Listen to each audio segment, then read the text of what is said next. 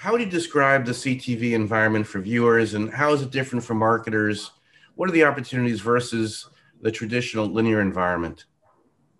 Sure. So I think for viewers right now, CTV, it's the golden age of television. I think that's being driven by a couple things. Number one is the content. And when I say content, I mean shows, sports, and movies that are available on streaming platforms. And I think not only all the great shows that are being produced currently, but also now the ability to have access to previous decades content of shows and movies. It's really an amazing opportunity for viewers to be able to access all of the great content that best fits their viewing needs.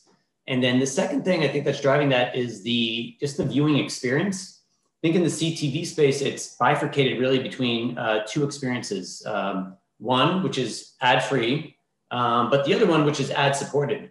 And from an ad-supported standpoint, especially from an on-demand environment, the ad loads are much lighter than people are used to with live linear television.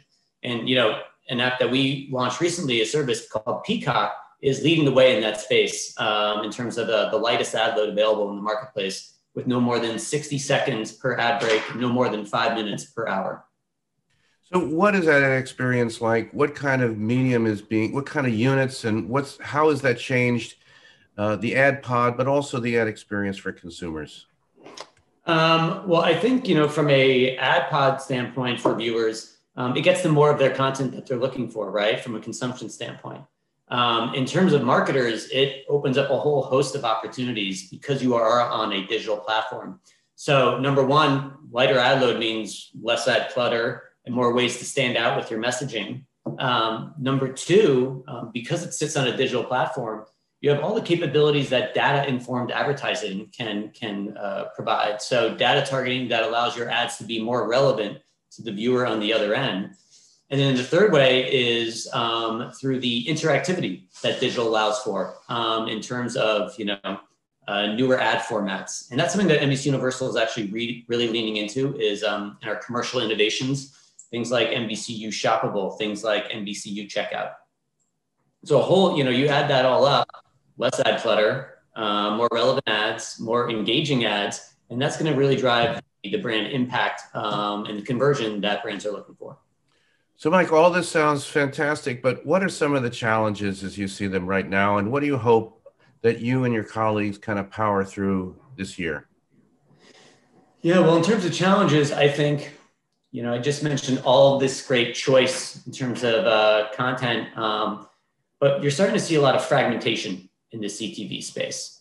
And, I think that's starting to, cause challenges with viewers and where to get the great content that they're looking for. But from a marketer standpoint, it's kind of like, where do I start, right? And how can they find reach and meaningful reach? And I use that word meaningful on purpose because, they still want to be able to be surrounded and associated with those premium brand safe environments and brand safe content. And I think, that's not only in the scope of, national advertisers, but also in the scope of, local and regional advertisers that too are trying to find reach.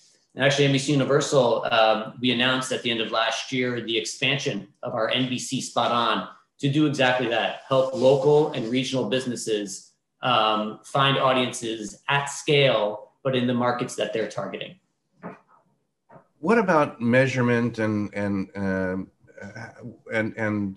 outcome measuring both viewership and outcomes? Where does that stand, and what would you like to see there?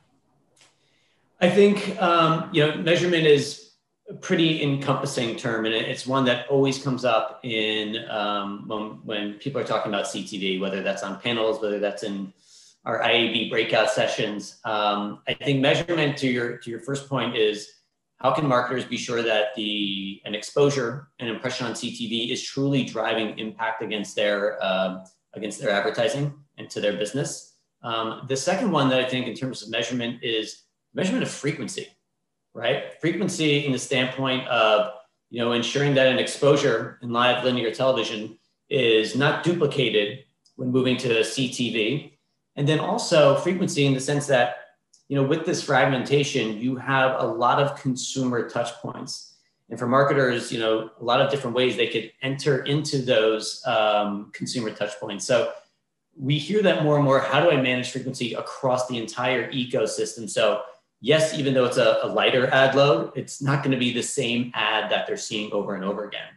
And as I like to remind marketers, NBC Universal, we too are a brand. So we too are a marketer. The viewers are our customers. So we have to ensure that they're having as great of an experience. And so this is kind of something that we're both swimming in the same direction for, to ensure that we have that environment. And then, in terms of measurement, similar is transparency. Advertisers having a really good understanding of where their ads are running, which I really think is important. Again, because there's so many different ways a marketer could potentially enter in the ecosystem, that causes confusion on where they eventually run.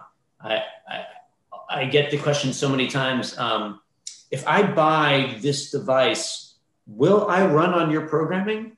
And that's a tough one for marketers. And I always just ask them to take a step back and I say, well, I'll tell you what, if you partner with NBC Universal directly, I guarantee you will not only run against the premium brand safe content of NBCU that you were just asking about, but you will run on those different services, platforms, or devices that you were inquiring about.